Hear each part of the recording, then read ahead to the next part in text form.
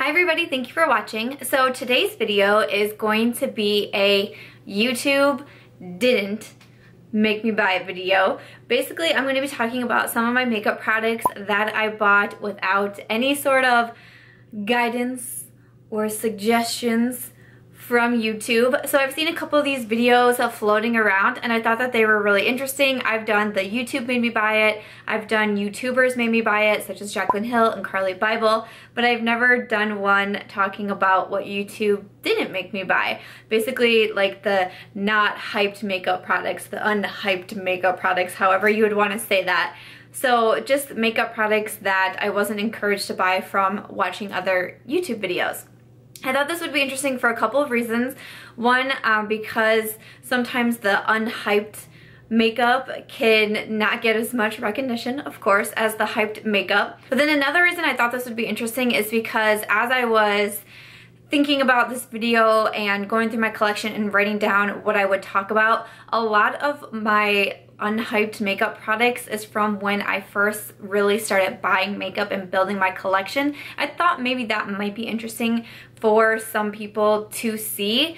If you would kind of want to see my thought process of what I was buying when I was first starting out before I had a YouTube channel. I've said it in a couple of my other past videos, but if you're new to my channel, I really didn't start wearing makeup until about a year before I started my YouTube channel. I started watching other YouTube videos and learning how to do makeup. The reason that I never really was doing a lot with my makeup is because I didn't know how to do it. I was always very confused. Things didn't seem to work out for me. I wasn't sure how to apply things. So I really am completely self-taught and self-taught because of YouTube. I did not wear makeup at all before then, no, but a lot of times I was just wearing like my friend's makeup, like when we would get ready in college. I mean, I maybe had like an eyeshadow palette and that's pushing it. I just use a lot of my friend's stuff. So I kind of see what I bought in the beginning. So a lot of it, I do have high-end stuff, but a lot of what you'll see will be the drugstore as well, because obviously as a beginner, I didn't think it was a really good idea to go out and buy a ton of really expensive stuff. So I thought maybe it would be an interesting type of video. Like I said, we always hear about the really hyped up makeup products and the ones that everyone is super excited about. So I thought it would be fun to do something a little bit different. So yeah, if you would like to see the makeup products that YouTube did not make me buy, please keep watching. So this was one of my first like higher end purchases, and I remember buying it from Ulta, and I found this illuminating tinted moisturizer from Stila, and I thought, okay, because I love moisturizing. I moisturize all the time. I think it's very important in your skincare. And then this one said it was illuminating and tinted. Like, okay, I'm gonna go ahead and purchase it. It says it's in shade 01. I'm not really sure what that means because I actually used this once in a video. I either used it or talked about it or something, and I couldn't even find it online. So I don't know. I think I found something like kind of similar to it, but it was a totally different packaging. So that just tells you how old this is. And it's like down here. Like I used it very, very often. Like I got my use out of it, and it's SPF 20 and it's oil free. I mean, I thought this was a really good product. Like I thought that I really stumbled onto something great, and I stand true to that. I wore this so freaking often. I loved it. So before I really started getting into makeup, I really didn't wear a lot of foundation. I was gonna wear foundation like if I was going out for a nicer event or just, I don't know, doing something fun. Again, a lot of times I was borrowing foundations from my friends and just making it work. But I did have a couple of, you know, face products that I really did like. The tinted moisturizer was definitely one of them. But this was like one of my very first like face makeup products that I bought. It's from Almay. It's the Smart Shade Smart Balance Skin Balancing Makeup. So this is what it looks like. I have it in shades 200 and also 300. This is 300 and it feels pretty much empty. But I have it in 2 different shades. That's how much I really, really enjoyed it. The 300 is for like more in the summertime when I'm more tan. The 200 is, I don't know, the 200 would probably be too darky, but now I am so pale. Come on, summer, am I right? But I really like these, and I can, again, it's so funny how when I think about it, I can recall buying it. Like I can truly recall buying this. This was back in the day when I worked for a VA hospital. I remember I worked in the mental health clinic, so that was even long time ago, guys. I can remember being in Walgreens and deciding to buy this, getting back to the office, because like I went on my lunch break. I went back to the office and I put some on my hand, and I'll see if I can show you guys. When you put it on your hand, it's actually like white, but then when you rub it out, it does like blend in to your skin color. But I remember doing that and putting a little drop on my hand and it coming out white, and I was like, I bought the wrong shade. Like, I just bought like white stuff for my face. What is this? Like, what did I do wrong? And the gal that was working with me was like, no, blend it into your face and then it'll, you know, shade match. That's what it says on the bottle. I was like, oh, well, would you look at that? So yeah, this one has been in my collection for a very long time. Like I said, I have like multiple shades of it. I use this sucker so much. And then the other face makeup product that I have and that I still really like, I wonder if they still, I think they still sell these, but it's from Maybelline as well. It's their Dream Fresh BB 8-in-1 Beauty Balm Skin Protector. Again, I have a couple of these in my collection as well. This one is actually, I think this is unopened still. This is in medium sheer tint. But again, so it's like a BB cream, so it does give you some color. Like it really does help even out skin tone. And I won't say, I actually have it on my face right now. I won't say it's like super great at covering up imperfections. I actually think the Almay does a better job of that. But if you just put a little concealer over those areas, then you're totally fine and good to go. But I remember I bought it because I was like, it does so many things. Blurs imperfections, enhances, brightens, adjusts the skin tone, smooths, hydrates. It has SPF 30 and made with no oils or any other heavy ingredients. I was like, gotta have this. And honestly, I still love it. I wear the Almay and the Maybelline a lot. And even the Stila one still, like I'm pretty much out of that, but I will still wear those on days where I'm not doing my makeup in front of the camera. Like I'm not gonna do an Instagram tutorial or a YouTube tutorial or anything like that. I go with these guys because I still really like them. So I look so weird with my hair up. Like I never wear my hair up. It's already falling out. Whatever. I'm testing out a new shampoo and conditioner and it's doing nothing but making my hair like super staticky. So it's, oh my gosh, it's so annoying. I'm giving it one more shot, one more shampoo and conditioner with it, and then if my hair is still staticky, then no more. But I just feel like I look funny. A couple of concealers to talk about. So one, it's actually a duo. It's a contour and concealer stick. So this is the NYX Sculpt and Highlight Face Duo. So I was just kind of browsing at Target one day and I found this and I was like, huh, I haven't heard anybody talk about this. And I looked it up quickly on my phone and it said it was new. I thought, okay, I'll try it out. And I really like this. I don't really hear anybody else talking about this. I don't see a lot of people using it, but if you watch my Instagram tutorials, I post one probably like 5 times a week or so. I'll post a Instagram makeup tutorial.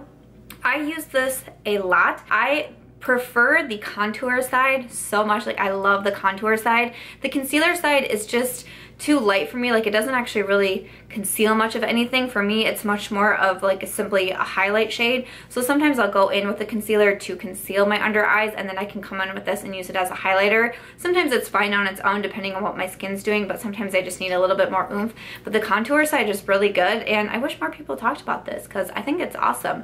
Another concealer is High End.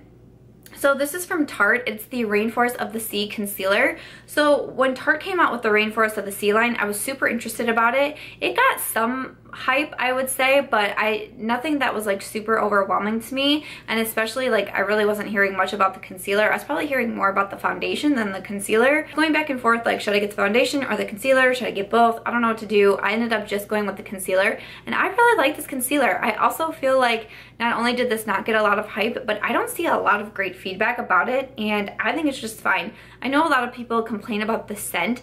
It does have like a paint scent. It does. I'll be honest. Like I don't love the scent either, but once you put it on your face, you don't smell it anymore. So I don't know. The scent is fine for me. My shade is in light medium in case you're wondering.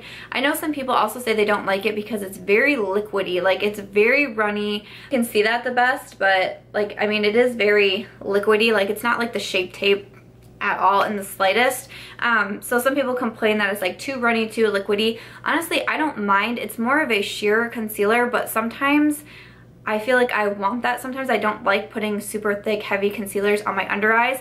And while I feel like this is more sheer, I like this more than the NYX because the NYX to me didn't give a lot of coverage and this still does without feeling like like you're putting a lot of makeup on your under eyes, because that's such a delicate area. I don't like to like pack on stuff under there. So I don't know, I like this concealer just fine. So moving on to a bronzer, I have the NYX Matte Bronzer. I bought this, I believe, like back in college when I was super interested in just being bronze like everywhere, all over. If you watch how I did my makeup in college, it's not very pretty, because I thought bronzer just like went everywhere, and it doesn't. Once I started watching YouTube, I learned very quickly, like, oh, you don't put bronzer all over your face, you only put it in certain areas. That's good to know. But yeah, the NYX Matte Bronzer, definitely one of the first bronzers that I've ever purchased, and I still have it. Like, it's still going strong. I have it on today. I really like it a lot. It's not my favorite bronzer, but I still reach for it quite a bit, and I still like it. So this is one of my very first brow products that I've ever purchased, and it was actually even, I'm pretty sure before I started a YouTube channel even too. I would always see like everybody doing their brows, and I was like super confused, like I don't understand. So I was like, I'm gonna go with the Maybelline Brow Drama, because it was supposed to be super easy. It's just a sculpting brow mascara. I thought like, okay, how hard can this be? So this is what the wand looks like. It's what I have on my brows today. I just comb it through. Again, like I don't do my brows every single day. I'm not a huge brow person. I just don't care that much about eyebrows. This was one of my first attempts at trying to get into the brow game. I don't think it's a bad purchase at all. Like if you just want a little something for your brows, I thought this was just fine. So this was a face product that I totally forgot to mention, but this is from Pure. Honestly, I don't feel like I need to like touch on this a lot, because I have talked about this product a lot. It's been in favorites videos, it was in my Ride or Die, it was in my Best of Beauty 2016. Like, this is just one of my absolute staples. It's the 4-in-1 Pressed Mineral Makeup. I have mine in the shade Tan. I mean, you can see here that obviously I love it. I have a fresh one in my drawer. I think these are great. I started purchasing these way before I even like knew of YouTube or anything. I've been wearing these since my college days, like very early college days. I've just been wearing this for years, and I'm not gonna stop. I love it. Okay, so I have some eye products to talk about. So I have 2 eyeliners. So this one is from Rimmel. It's in the shade In the Nude. So this is what that one looks like. I actually bought this a while ago, and I remember buying it because I was reading a article that was interviewing Blake Lively, who's like one of my favorite actresses like ever, and they said like, what's one of your makeup tips? And she said to use a nude or white eyeliner in your waterline, because it'll make your eyes look bigger and it'll make you appear more awake. And I was like, nailed it, got it. Okay, I'm in college, I need to look more awake very often. I'm gonna go out and buy me a nude liner. So this one was from Rimmel, super affordable. Blake Lively made me buy it. Thank you, Blake. So another eyeliner, I talk about this one a lot and I use it in a lot of tutorials. This is the Maybelline Master Precise Eyeliner. I really like this eyeliner. I didn't have any encouragement from anybody else to purchase this eyeliner. I did buy it after I started my channel, but I never really hear anybody talking about this eyeliner. I just saw it once again at a drugstore. I decided to get it, and then it was, you know, the buy one get one half off or whatever for Maybelline, and I was like, oh, I'll try out the eyeliner. I've actually repurchased this. I like it quite a bit. I thought it was nice for when I was still learning, and I mean, I am still learning, but I'm getting a little bit better maybe. Doing winged liner, because it was really precise, but it's more firm, and I feel like that's nice when you're doing a wing, because you don't worry about like the wand just like going everywhere like some other products can be. So I like this one a lot. I used it a lot. I've practiced wing liner with it a lot. I thought it was really good, so I really do like this liner. I've repurchased it several times. So when I was getting into makeup, I think this was after I started my YouTube channel and I was starting to do more beauty videos. If you don't know, I actually got on YouTube as a book channel. I'm an author, I'm a book blogger, I do a lot in the book industry, and I decided one day to start a YouTube channel and talk about books. And my blog always kind of featured beauty, like celebrity, fitness, fashion, just anything that I'm interested in was kind of on my blog as well. And I thought once I started YouTube, I was like, I could incorporate some beauty videos in here too, because like those were some of my favorite videos that I was watching on YouTube was beauty. So I thought, I want to try it. And then we just morphed into a full-on beauty channel. I still have my blog, I still publish books and do all that, but my YouTube is now solely a beauty channel. But when I started, I was like, okay, people do like really cool makeup looks on YouTube. Like, they do some cool stuff. Like, I need to do cool stuff, I need to learn cool stuff, and I need glitter. Like, I definitely need glitter. So I went out and bought this NYX glitter. So I don't know, looks like this. So I don't know, this, to me, this isn't like hyped makeup, or YouTube technically made me buy it. I got it because I thought that I should have glitter in my collection, but no one was like, hey, you really need to go out and buy those NYX liners. Like, I really had never heard of them. I just remember seeing this at the store and being like, I need glitter, I'm gonna buy this, it's affordable, fantastic. Unfortunately for me, it really didn't work out because I have super sensitive eyes. Like, there's certain mascaras I can't wear, liners I can't wear. Glitter is especially tough for me. It just irritates my eyes so bad, and this one did. I think I've worn this a total of like 2 or 3 times ever because it just hurts my eyes so bad. So that really bummed me out, But yeah, the NYX liner was one that I bought trying to improve my makeup game, and unfortunately it just ended up hurting my eyes. Then another product from Maybelline, this is the Color Tattoo Eye Chrome, and my shade is in Beige Luster. So this is what this one looks like, and then this is what the wand looks like. It's almost kind of like a lipstick, kind of like a lipstick wand. So I bought these were a pretty new release. Like, I feel like I just purchased this maybe 6 months back or so, something like that. I don't feel like they got a ton of hype though.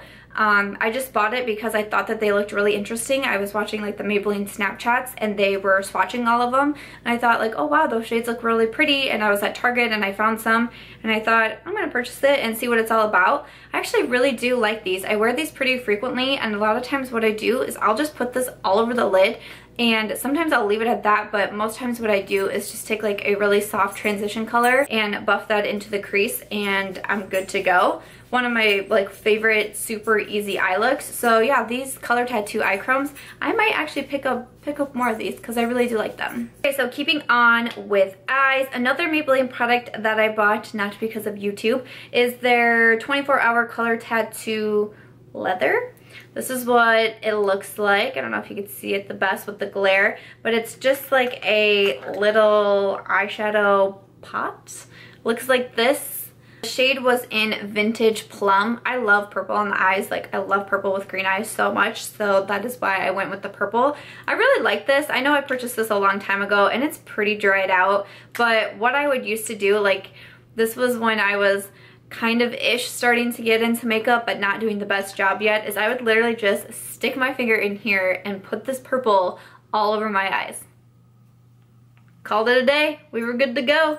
Put some mascara on and voila. So yeah, that's what I used to do, guys. So the very first eyeshadow palette, I think this is my very first eyeshadow palette, my first high-end eyeshadow palette that I ever purchased was from Too Faced. So this is the Natural Eye palette, and if you guys have been like purchasing from Too Faced for a while, you would probably know that this is pretty old packaging. So this tells you like how long ago that I did purchase this palette for a long time. If I can show you a close-up, you can see that there's, especially this shade right here, I loved it. So when I purchased this palette, oh, it also had like a little slide out drawer and it came with a brush, and I used that brush because like, who had fancy brushes back then? Certainly not me. But a lot of times what I did is I would take this middle color, it's called Push Up, and put it all over my eyes. And there you go. Like, when I first started doing makeup, I had no idea what like a transition color was. I didn't know what a blending brush was. I didn't know how to blend eyeshadows. I would just take that Push Up and put it all over my eyes. Sometimes I would do the same with this Honey Pot, because that has a huge dip in it as well. Or sometimes if I just wanted to be a little sparkly, I would take this middle shade right here and just put it all over my eyes and put a blue eyeliner over it.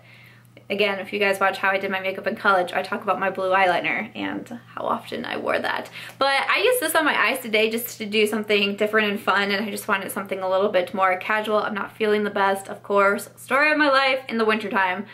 I feel like I'm always sick. This palette, it came with these little cards that like would help you do makeup looks, and you know, obviously I really needed that back in the day. I mean, I still wouldn't complain for them now, but yeah, this is my first high-end eyeshadow palette from Too Faced, and the Natural Eye palette. So cute. Another eyeshadow palette that I bought, this is like one of my more like recent purchases. I think I purchased this past spring or summer. But it's from Tarte Cosmetics, and it's the Styled by Hrush palette.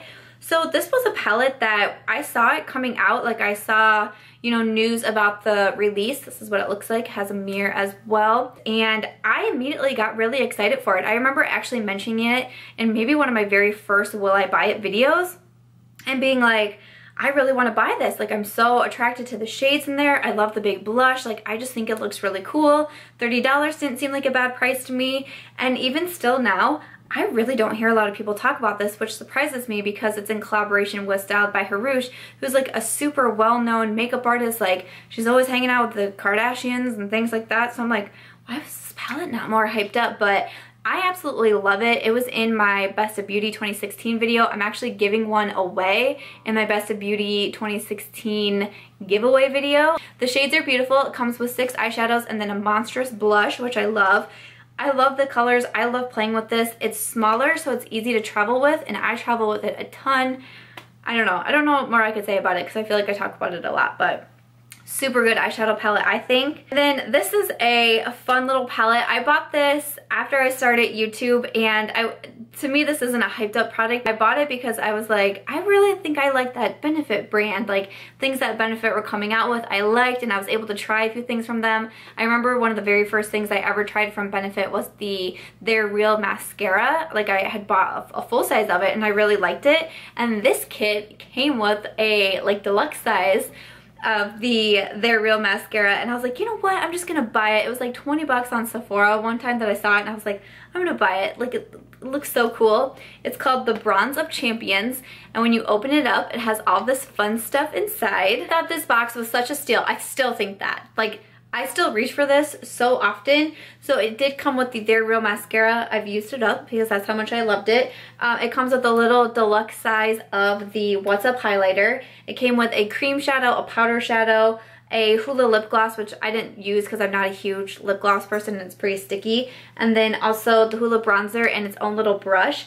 I just thought this would be a really cool way to try out a lot of things from Benefit because they were one of the very first brands that really like was on my radar when I first started my YouTube channel, and thought this was a good way to try out a lot from them. I was really happy that I bought this box, but yeah, this definitely wasn't like a YouTube maybe buy it kind of box, but I just wanted to be able to try more Benefit, and I'm obsessed with sets. I love buying them. Okay, we are almost done. Hopefully I'm not making this video too long. That's just comical when I say that because most of my videos are long. I love it when you guys tell me on Snapchat that you look forward to my long videos. I appreciate that so much. But I wanted to talk about some brushes. So before I really started getting into makeup, I thought I would share what brushes that I would buy, and it was hands down e.l.f. brushes. You could get these at Target, you get them at the drugstore. I could even get them at my local grocery store. It sells, you know, it sells makeup, but it sells e.l.f. And the e.l.f. brushes with the white handles are like $1, and the ones with the black are $2. Like, for someone who's just learning makeup and, you know, kind of confused about it, not really sure what to do, spending $1 and $2 on brushes is a great idea. This brush is still something that I use every single day, the e.l.f. Small Tapered Brush. I use it to set my under eyes, and I've also used it for highlight. I love this brush, $2, one of my absolute favorite brushes. So I just thought I would mention that, like, when I was starting to get into it and really like trying hard at it, I was like, I know that I need makeup brushes. I can't keep applying my eyeshadow with my fingers and just putting my foundation on with my hands. Like, I need to get makeup brushes. It was e.l.f. all the way. But then one makeup brush that I thought it would be fun to share with you, like one of my first higher end makeup brush purchases that wasn't like Morphe or Sigma or BH, because I feel like a lot of those YouTube did make me buy them. Like Sigma and Morphe are super talked about. BH I bought hands down because of Carly Bible. She was always talking about BH. But this is a brush that I purchased all by myself. Nobody convinced me to buy this. I was at Sephora one day and I saw this brush and I thought, I'm gonna buy that brush and I'm gonna figure out what to do with it. Like, I really didn't know what to do at the time, but I thought, okay, I'm gonna get this. Like, I knew I wanted to buy a high-end brush, but I couldn't pull the trigger and buy like a $40 brush at Sephora. Like, I was like, that's too much for me. So I bought this little brush because obviously it was less expensive, but I was like, I'm still doing it. I'm buying a Sephora brush. I'm gonna get it together.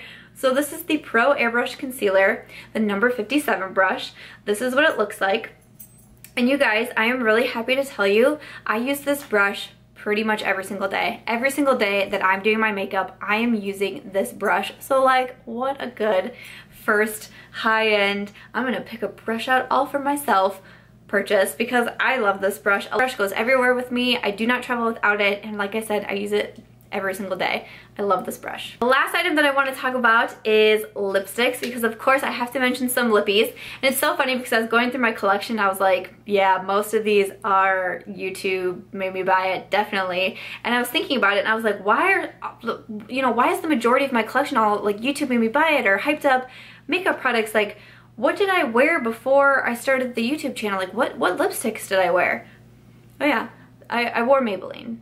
Or all Maybelline. I only grabbed out 3 to like be my example, but I have like a whole drawer full of Maybelline lipsticks. These things are amazing. I did not need anyone to tell me to buy these lipsticks. I discovered them all by myself at the drugstore, and they're bomb. They're affordable, they're easy to get, they have so many different shades, they have different finishes. I discovered these by myself and I think they are amazing. I recommend these all the time. If someone tells me, hey, I want, a drugstore option or an affordable option, good lipstick. I don't like liquid lipstick, I don't want a lip gloss, like I just want a good lipstick, I'm saying Maybelline. I love these, and yeah, YouTube did not convince me to buy these. Alright guys, that is going to be everything for my YouTube did not make me buy it video. I hope that you guys enjoyed this video or maybe found it somewhat humorous. You kind of got to know a little bit about me and when I was starting in my makeup journey and how I was building my collection, and even heard some embarrassing makeup stories that I decided to share with you guys. So I hope that you guys liked it. I thought this would be fun just because I really like seeing the YouTube made me buy it and the specific YouTubers made me buy it videos.